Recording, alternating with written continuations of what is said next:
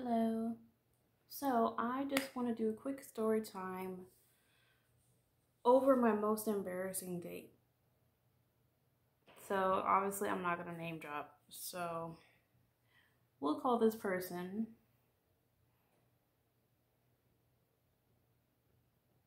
Phil. Yeah, Phil. So me and Phil have been, well, we were, I'm speaking back then. So we were best friends ever since like 8th grade. I actually forgot when I met him. Oh well. Anyway, best friends since 8th grade. He always had a crush on me. Always hated that I, dated because he had a crush on me. Very weird guy. Recently, well, I felt bad for him a few years back. Because there's a time when we did not talk. Because a lot of times we would like argue and then not talk like for a long periods of time, like years type thing. So in that time frame, I found out that, his mom died. His house came on fire and stuff like that. Anyway, traumatizing stuff, right? So yeah, so we reconnected after a while on Facebook, I believe. And basically, see, I was not planning on a date at all. Literally saw him as a friend. Did the thought cross my mind for a split second?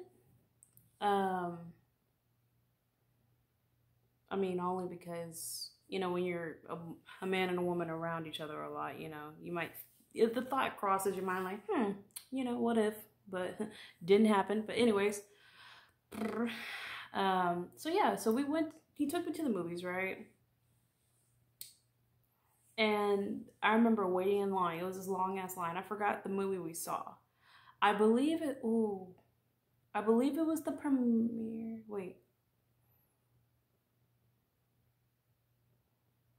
I believe it was the movie Us. If you don't know that movie, just get rid of yourself. Like, throw your whole self away if you don't know that movie. Like, it's by one of our best directors of today. So yeah, you should definitely see that movie. But anyway, so yeah, we were waiting in the movie line, right? And he was making it awkward. He did it on purpose. I know why. You know those people who ask you a question, but they ask you a question in front of people to pressure you into saying what they want you to say.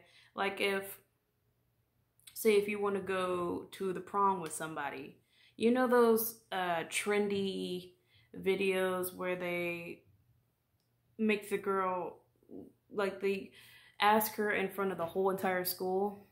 So basically, if she says no, then she's a bad person. I hate that. I hate that peer pressure stuff. That's stupid. Especially since we, grown.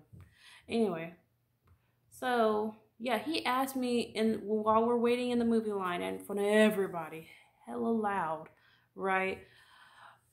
Is this a date? Or is this like a friend thing? Or I already told you what it was. It was a nothing. It was a friend thing. I don't like you. Like, just trying to push yourself onto some, I don't know, some women like that. Women like me, I don't, especially with I've already told you no. And it's not the whole playing hard to get. It's like, I'm genuinely telling you no. I'm not interested in you.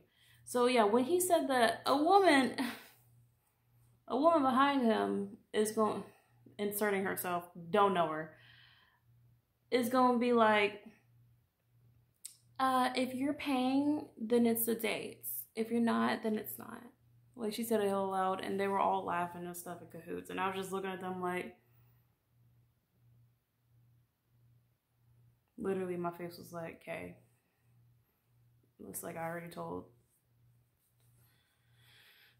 told you. Anyway, He was just being awkward the whole movie, bro. I was trying so hard. I was straight. You know what the good part is, though? For me, not for him.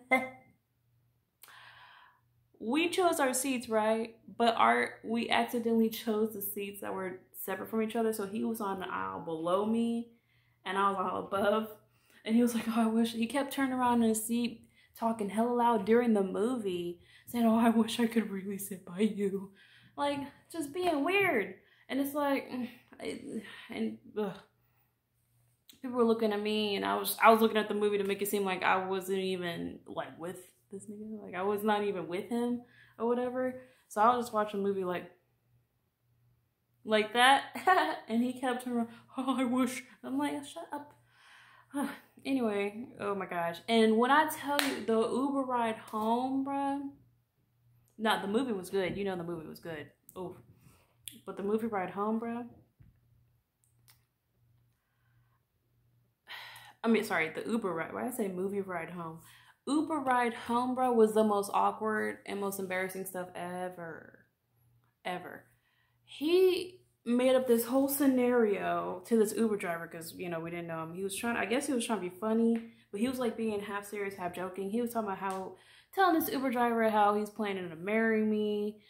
And the Uber driver was just eating it up because he didn't know us and he thought we were legitimately a couple because he was literally running his mouth so much, like to the point where you would think we're together. But you could tell by my body language, I was not feeling it. I was laughing the whole, when I'm nervous, I giggle, like an uncomfortable, like, like that kind of laugh, like. Not even a laugh, just a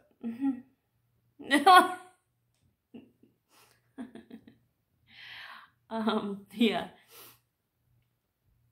It was terrible. It was terrible. It was the most uncomfortable thing. And I remember he walked me, and I know when guys try. I get it, it's cute. You hate to get rejected type thing. But my whole mentality is get that bread, get that head, then leave. Peace out. Like, that's really me. So I knew when he tried to walk me to my door, he was trying to get a kiss. I knew that. When I hugged him, it was the most awkward hug ever. So he tried to kiss me, right? He kept trying to, you know, they try to get a kiss and they look like fishes swimming or whatever. Like that's really how they look. Look dumb.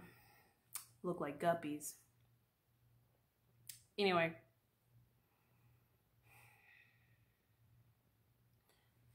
Ladies, I'm gonna speak to you really quick.